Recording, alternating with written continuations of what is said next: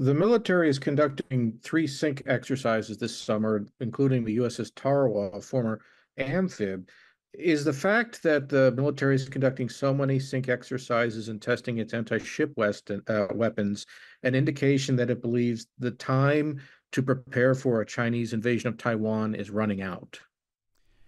Yeah, thanks, Jeff. So, again, as Secretary Austin has said, he does not believe that an invasion of Taiwan is imminent nor inevitable.